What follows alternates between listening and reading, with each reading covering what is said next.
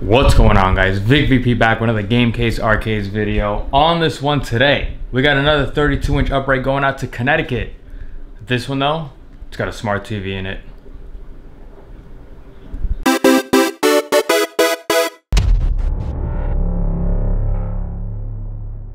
It's been an awesome week so far. Last week I didn't post a video, but this week there's gonna be a ton of videos. If you take a look at the garage right now, this is insanity. So we got one, we got two, we got 2.5. There's actually an add-on to this one. We got to talk about this right here. And we got a V-pin. There's so much going on. There's so many videos to come up with. I got to tell you about my Facebook Marketplace find. It's insanity. But on this one today, we're going to be talking about Al from Facebook Marketplace from Connecticut. His 32-inch Michael Jordan Chicago Bulls themed 32-inch upright arcade. This is running a Pandora's Box 18S Pro on it. Awesome stuff, just like all the builds. And honestly, you know, I've been doing this for so many years and it's kind of always difficult to like adapt to change. Breaking news as far as the 32 inches, anyone basically purchasing now on the 32-inch TVs that I used to get, which are insignias, they no longer make them. Now all the insignias that I put in, which is a 32-inch insignia TV, will have Fire TV Smart TV capability. The pricing I do on these uprights, they are fairly low. I meet a lot of customers, a lot of people, and like, Vic, your pricing is so affordable, that's why we went with you. And unfortunately now with this kind of new TV that let me backtrack. The Insignia I used to buy from Best Buy was about $100. It was a 720p, it was no smart, it was just a 720p LED TV. Costed me about $100.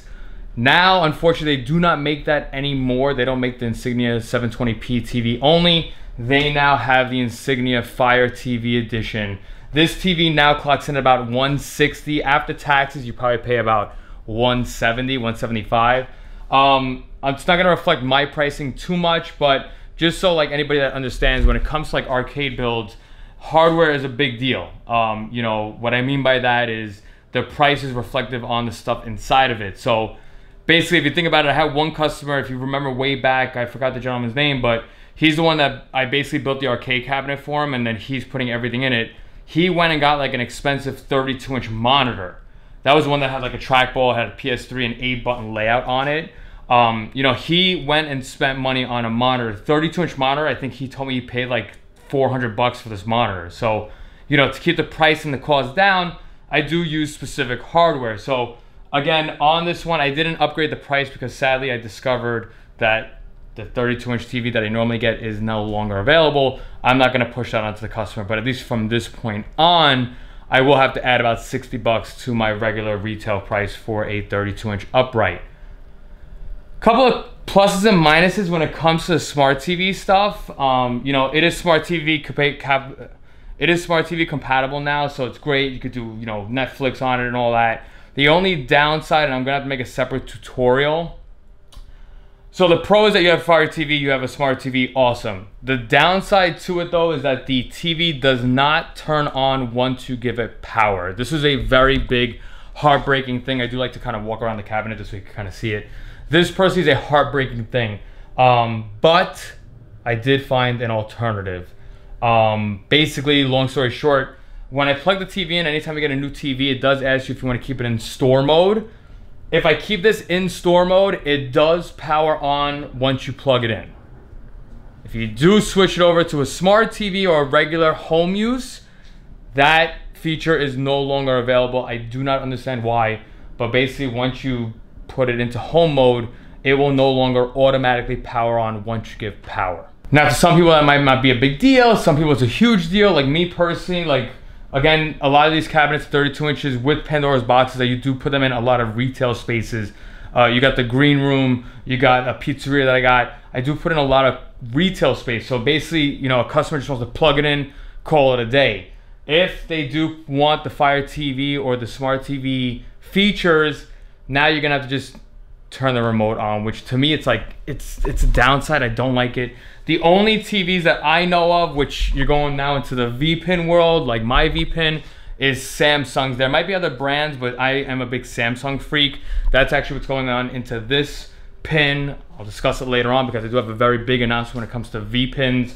But you could kind of see right now we do have the 4K 50-inch Samsung. That TV 100%, even with smart features and even with like regular home use, that powers on right when you give power to it, just like my actual V pin. So I've basically learned that Samsung definitely powers on once you plug it in. Insignia was my main go-to, and it still is. There are like TCL and LGs, which I'm not, I would have to buy each one and test it. I don't have the time for it.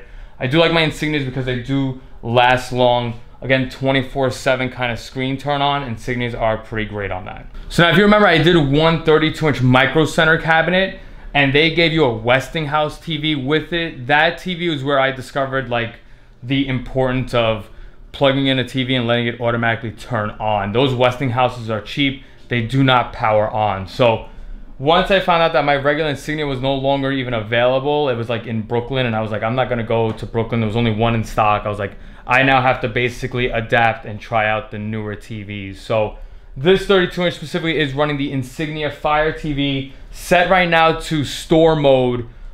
I'll go into a whole another video and we'll talk about the modes. But for right now, let's take a closer look at this awesome Chicago Bull Michael Jordan themed cabinet. So just a quick story on this cabinet here. We got Al out in Connecticut. Yes, I'm driving tomorrow morning going out to Connecticut. It's about, I think it was like 90 miles out. Not too bad. It's about an hour and a half away, which is awesome. I don't care. Customer paid, deposited, everything. This is ready to go. I will drive out to Connecticut if I have to. Al found me on Facebook Marketplace, hit me up, loved everything about it. He did tell me that he had a regular Pandora's Box control panel, and he just wasn't a fan of it, meaning the buttons on those and the joysticks on those are cheap. And yes, I do gut those and I use the software for it, but we gave him real good buttons and joysticks, Sanwas and all that. So he basically found me, said, hey Vic, my son's birthday's coming up. It's actually on the 31st. Today's like what, the 27th, 28th? And basically it's a perfect birthday present. On this one, he did want Michael Jordan and Chicago Bulls, retro Chicago Bulls. I'm not big on sports, I'm sorry.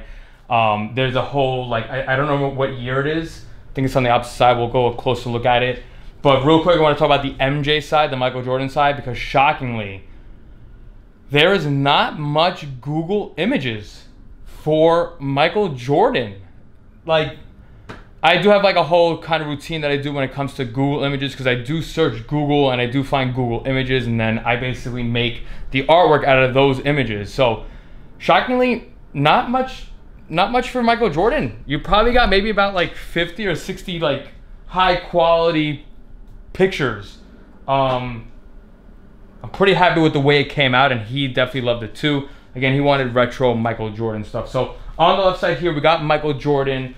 On the marquee here, he's like, hey Vic, my nickname is Rock. And I was like, perfect, let me use that. So I put in Rock's Arcade. I made the whole little logo for him. And then on the right side here is the whole Chicago Bulls red-sided theming. So as you can see, it's sea red. And I'll bring you in closer, obviously, because you guys don't like selfie mode. But let's take a look at the Chicago Bulls theme on the bottom. So I figured, let me talk about the Chicago Bulls side. So we got the red. I found a nice little abstract red and black with like the arrows. Pretty cool. Chicago Bulls, like red, it's like an orangey red. So it worked out pretty cool, especially on the side art. On here on the bottom, he did want a team photo. Does it say the year? No, it does not. But it is the Chicago Bulls Dream Team All Time. I mean, you got a couple of main people. Obviously, you got MJ, you got Pippen, you got Rodman on it. You know, he kind of wanted that. Not really current Bulls. I guess, like, you know, legendary Bull team members on it. Looking at, again, Pandora's Box 18S Pro. Let me go back to the left side on the MJ side, which is, I'm pretty happy with this. This I thought was awesome. I think I did great. Found a great picture of Jordan with the trophies, with basically like, you know, the banners on the top with all the years and stuff on it. Then I basically cut it in half. Got this nice little blend going on. Nice little dunk. Obviously, you got the Jordan logo. And then here I was pretty happy with was the 3-photo collab. 3 separate pictures. You could see how I blend in. You could definitely see like the erase on it. I'm not a Photoshop expert, but I do like the way I blend stuff. It's amazing what you find out on YouTube. So this is Jordan's side. Very nice. I do like it. He definitely loves it. He's like, Vic, you know, a lot of people just tell me, Vic, Jordan, and then it's up to me to now like figure out an idea to make it work. We're going to be talking about this in another video, which you're looking at a LeBron James theme. That's going to get its own video. But this one, again, was focusing on MJ. And, you know, there's a lot of ways to do artwork. There's a lot of ways to do theming. My job is to just make sure the customer likes it. So, you know, sometimes you do see a bunch of, I should say, layers. This one's not too bad. You got a bottom layer here. This is one solid picture. And then basically you got second layer, 3, 4, 5, 6, 7. So it's like, you know, you kind of see it as one big image, but Photoshop nerds will understand what I mean by the layering on it. Basically, you know, this layer is above this layer is above this layer to get the eraser in and all that. Again, Jordan side is pretty awesome. Let's take a look at the marquee. His big thing also was to make sure it was the 23. Again, Rocks Arcade, I made that for him. I thought about, you know, the flaming basketball. And you got the Chicago Bulls. Same thing in the back. You could see the red and black abstract I went with. Kind of always get like the background to go along. So background there is really the same background here, just modified. Bezel's awesome. Chicago Bulls. I didn't want to go too crazy with Chicago Bulls. Like, when I make artwork, I try not to overload with logos and stuff. So I do think it came out pretty excellent. I'm really happy with this, the way this came out. Michael Jordan, nice little dunk on it. And then the 2 Chicago Bulls. Your actual control panel, 7-button layout. Again, Game Room Solutions. I don't know why. I always make the artwork for 6. They gave me 7-button cutout. Customer said it's A-okay because Galaga is pretty cool with this. But then again, we do have the dedicated 4-way on this. So honestly, again, 7-button is linked to button 1. It's the same button. You know, it's pretty unique. It's pretty cool. Really, this is supposed to be Neo Geo style. But on a Pandora's box, there's only 6 buttons to pick on that. Again, dedicated 4-way, 3 buttons. I did chrome trim buttons for basically the main stuff. And then I did non-chrome for the center 4-way, which looks pretty cool. Again, Chicago Bulls big, 23 with the Jordan, with the Jordan, with the Jordan NBA logos on the side. Control panel looks awesome. You can see on the front plate, we call it Rocks Arcade. I basically took that logo, split it, put it in between the 23, and awesome. And then the last thing is the kick plate. This is awesome. Found a great picture of MJ, which again, it's very difficult to find a good picture of MJ, to be brutally honest. Got these 2 Chicago Bulls with the nice pinstripe kind of lining. And then right at the edge, at the top, you do have Chicago Bulls with like this smoke. Awesome, awesome, awesome. I did suggest white T-molding, and I think it was a great idea. I was going to suggest black, but in all honesty, after I did the 27-inch Magic the Gathering black, I don't think I would suggest black ever again, because on the T-molding, when I hammered it, you actually would see little indents on black. It was only black. White, you don't see like any scuff marks. White looks perfect. Any other color, chrome, it looks good, but black, I did notice like it would leave like a little bit of a shiny residue, and I don't think I would ever suggest black again. But again, we got the 32-inch upright, Pandora's box, 4,500 games, control panels on 32 inches. I will always, now, forever and ever, I'm going to be putting the dedicated 4-ways. That is just that's a definite. It's happening. I get too many people that just don't either watch the videos or they don't understand about dedicated 8-way, I should say. The 8-way joysticks. Playing Pac-Man on this joystick is brutal. You will need the dedicated 4-way. So it's either going to be dedicated 4-way or trackball in the middle for any future 32s. I will always do the dedicated 4-way. It just looks awesome. People just come up to it and like, whoa, pricing is the same, so it doesn't matter. I would rather give you the dedicated 4-way. When I mentioned pricing is the same, meaning if you wanted just 2 players only or the dedicated 4-way, adding the trackball will be another additional fee because the trackball costs money. But again, all in all, great looking cabinet, 32-inch. Turn off the garage lights. Okay. Always got the LED glow on it. So we got the illuminated kick plate, marquee. We even have the back glow on this. Always looks awesome. Got the LED buttons on this set to fade. Turns on whenever there's red activated on the LED strip. So I did red because the Bulls are red, and red looks awesome. It's also pretty cool because of the marquee. It's got like the translite effect. So Usually blacks behind like with LEDs, you kind of get like a cool kind of glow. You'll see like that right there. Just gives like a really cool glow. But again, rocks arcade. Again, as always, clean wiring. Obviously, again, LED strip. You can see where I tap off to my LED strip into my LED buttons here. You do see the new remote for the Insignia. So again, it is a smart TV. Might as well talk about right now the smart TV and basically the 32-inch TV. So big thing is I'm actually gonna pull the plug. I'll hit the switch on this. This way you kind of see, and I will be making a tutorial video. But basically, what's great about the Pandora's boxes and how I do usually like my TV setups is that once you give it power, I just like it that everything turns on. So the TV, as you can see right now, automatically turns on. And again, this right now is set to store mode.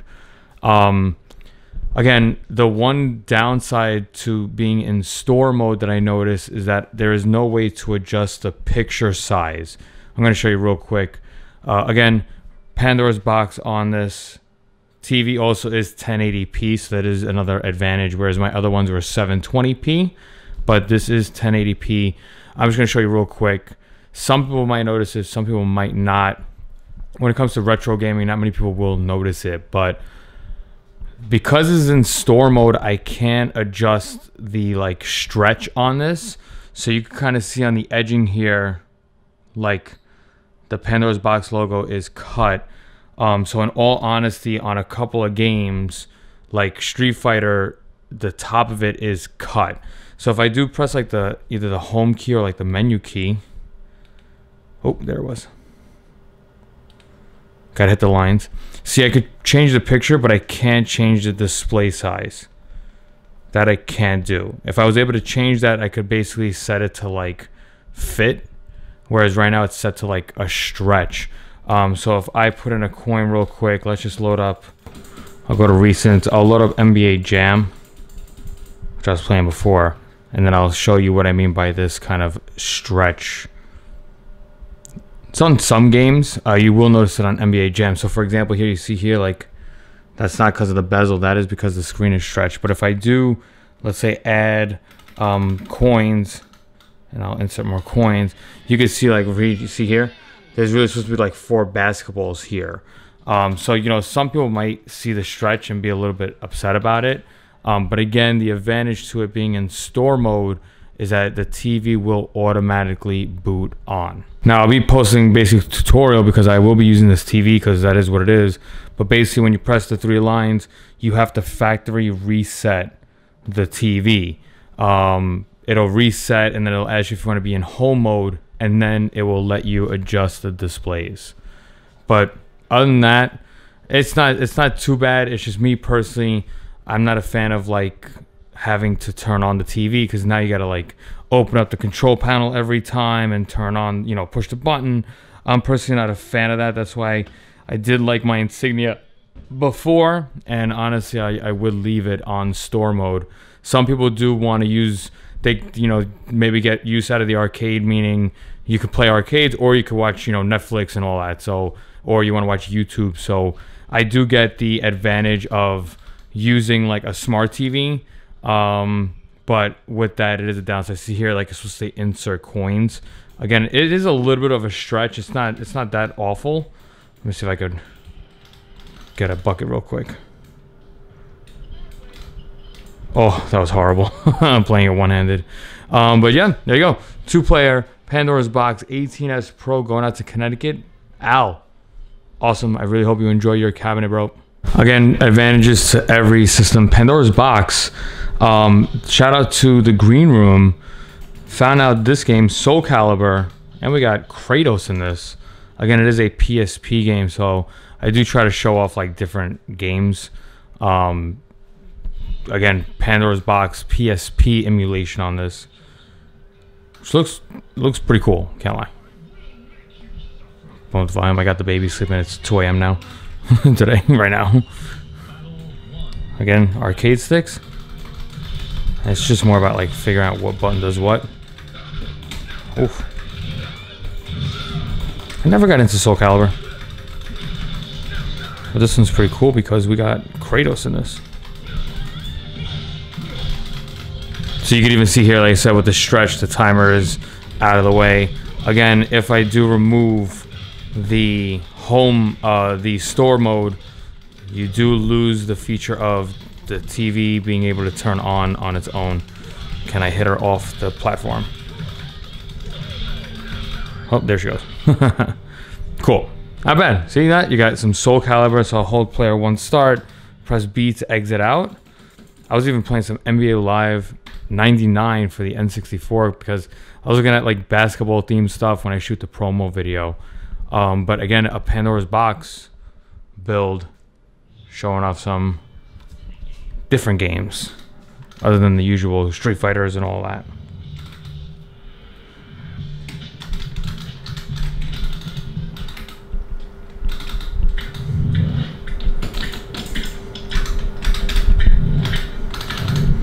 It's more about like when you get into this, like you have to kind of figure out, you know, what button does what. Pressing start. This is cool. NBA Live 99. Again, it is the N64 game. Let's see how it plays. Oh wow, I'm way off. Okay. With Rodman, okay. Oh, Pippen. Oh, awful shot. Oh my god. One-handed. That's pretty cool. This is 99 Bulls, and we got basically star Chicago Bull team on this. This is awesome. Cool. Again, just trying to show off some different games, only because, you know, Pandora's Box, I am getting a lot of requests. So, for example, like Al was like, what Mario games are on this? And sure enough, this does have Super Nintendo. I believe this is Mario... just basic Super Mario World.